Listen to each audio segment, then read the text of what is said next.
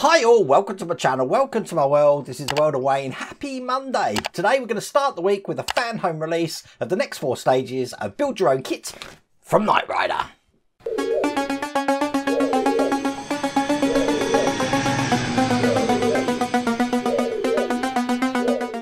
So we're doing stages 59 to 62, all about the seats. Can't help having a Monday where we get to sit in our seats and even make seats. Anything to do with seats today, I'm up with. It's all good. If you want to get this for yourself, I have put the link down here in the video description to the Fanhome website, and you can get this all the way from pack 1. So if you remember what we did in the last pack, we actually created the first seat, the driver's seat in there, with the badge there that come from Mike Lane. I'm going to be putting the other badge from Mike Lane on the other seat that we're going to create today. We're also going to be creating the seat at the back here. So let's get on with that. So without further ado, let's get cracking.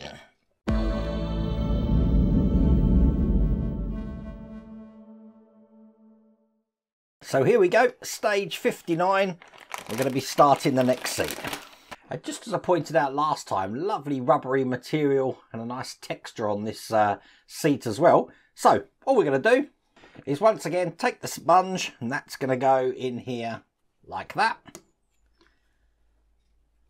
Then we're going to take the base of the seat, and this is going to be going underneath the tabs here around each side. So don't be afraid to give this a little bit of pulling around, just so we can get these tabs over each one of the holes in there. And then using BP screws, which DP screws that we've got here, get these all out. These are flange screws. They're just going to go into the base that you can see here again. I'm not pushing down on it. I'm letting the screw do the work and push the top up to me. So again, let's do the opposite one here. See, screw do the work and let that push up to me. Perfect. So all in all, there's 6 of these to get in. So I'll put these all in. We'll look how this looks like. And there you go, they're all in, and that is all there is to do in that stage.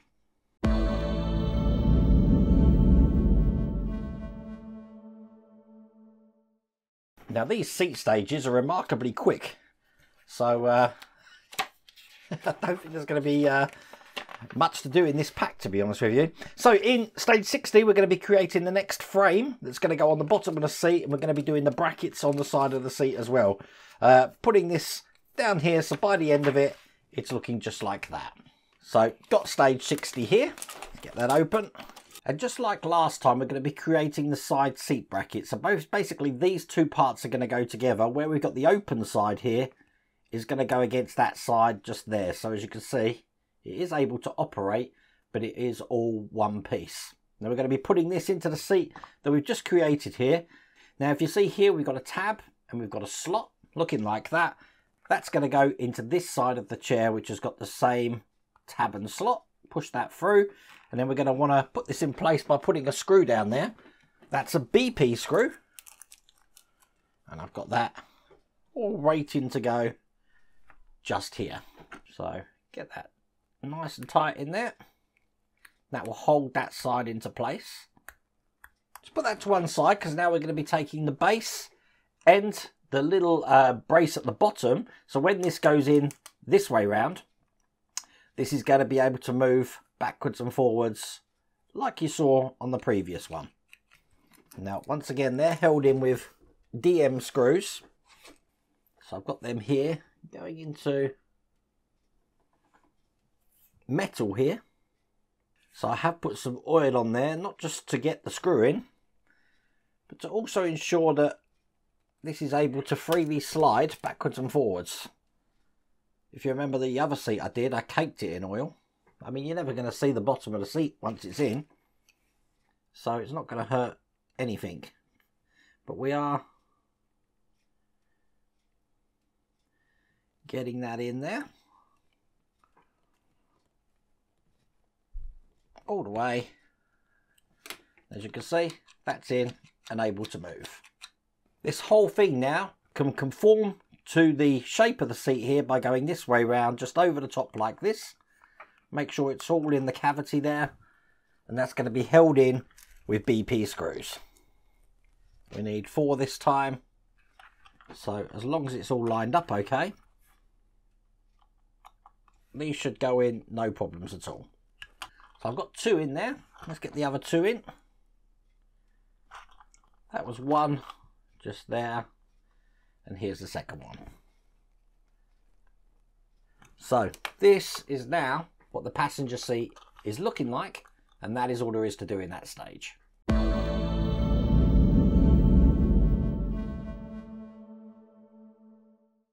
So stage 61. Let's have a quick flick through the magazine of this one. We're going to be creating, I'm guessing, the back of the seat, which we are, looking like that, piecing both these seats together, and then we've got a bracket to put in here, and this time I promise I will remember to put the screw in. I didn't do that last time. I had to do that after the video had finished and you guys reminded me of it. Put the seat into the floor pan, so then we've got both seats in place. I will put that little sticker on as well. I'm using Mike Lane's one rather than the one that comes in the kit. So just like last time, we've got this rubbery chair here, and we're going to be putting a sponge just into the middle like that. And then we're going to be closing this whole section down with this base here. So all of these tabs are going to go underneath here to hold this in. Just like this. One at the bottom there. There we go. They're all in. Now, once again, remember, these are held in slightly differently. We've got 2 MP screws going into the top here. All the rest of these are going to be LP screws. So I think I'll do the MP screws here first. Now, these MP screws are just holding gently because they're not actually going into anything but rubber. So that's why I'm not going to town on making sure these are really tight, because you'll be able to strip that rubber thread in seconds. So we are really talking hand tight, just like that. Perfect. See, not going to come out. All the rest of these are LP screws, and just like we did on that first seat, when I put these in, I'm not putting any pressure down. I'm letting the screw do the work and pull the plastic up to the screw. So there is 5 of these to put in. So I'll get all of these into place. And that is absolutely perfect. They're all in. What we're going to do now is put these seats together. So once again, we have got a little slot in the side here, which this one's going to go in, just like that. And that's held in with a BP screw just through that hole there. I haven't even bothered opening another pack here because we've got BP screws left over from the last few stages. So there we go. That's in on that side. We're then going to be putting the back on, which just goes over the top here. And as you can see, clipping it all in, making sure it's flush all the way around. We've got 2 screws to put in here once again. These are BP screws. So I've still got 1 left over from the previous pack. So 1 in there. And then I will open the other pack now and get another one out. That's just going to go in that point there. And then to correct what I didn't do properly last time, was I'm going to be putting this little bracket in this side here. So into the larger hole, into the smaller hole up here.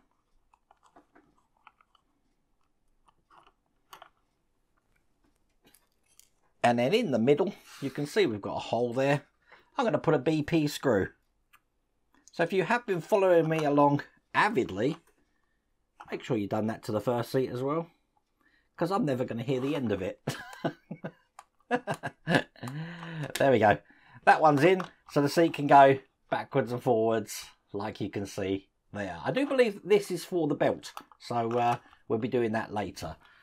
We're going to put this in the car, and I say the car, what I actually mean is the floor pan here. I'm just going to stick down the mat now, because I haven't put down the mat on this side. Now, once again, these mats are available through Mike Lane's website, mikelanemods.com. So I'm just going to get this into where I actually want it. Let's have it there. And then this seat is going to go into the holes that we can see either side, just like that. And it's going to be held in from the underside with GM screws. So 1 in here. Get that in nice and tight. Excellent. 1 in the other side here. And there you go. As you can see, the chair moves forwards and backwards there, but that's both of the seats in. Obviously, it wouldn't be the World of Wayne channel because I forgot to put things in until it's a Monday morning, which means I've got to put the back on, which I'm just going to clip into here now. That just clips on like that. And then the last thing I need to do is just put that Michael A. mod on, which is the seat badge, which I've still got one left in here. Now, if you're unsure how I put this on, or you want this in more detail, you'll see how I do this in the other video.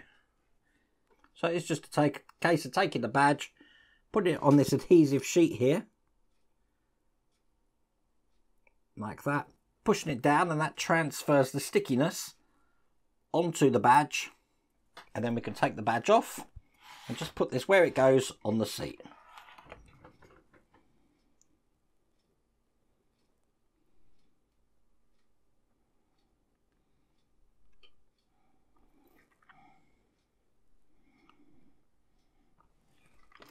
Just like that. Perfect. I do have one more mat which I haven't stuck in yet, so I'm going to do that now. And there we go. That's in place. Looking pretty impressive, huh? But that's all there is to do in that stage.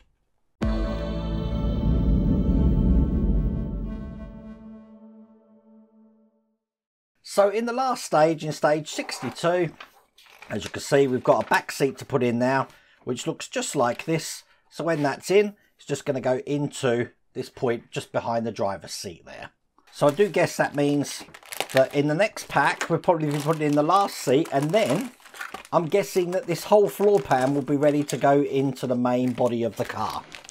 And then that would be fun. We're going to be putting a sponge just back in here. This time the sponge is going this way round. We're becoming a dab hand at how to put these seats in now. Then we've got the bracket, which is just going to go in like the other ones here. Again, don't be afraid to push this around. It can be a bit tricky. There you go. And the front one, there you go. And then once again, we've got some DP screws here. We'll get that in. Exactly like last time, we're going to let the screw do the work. And bring the plastic to the rubbery material and not the other way around. There's the second one. And this one here's the third one. Excellent. Now this has got a hole and a lug, which is going to go into the lug and the hole that we can see there, making sure we're not trapping the belt here.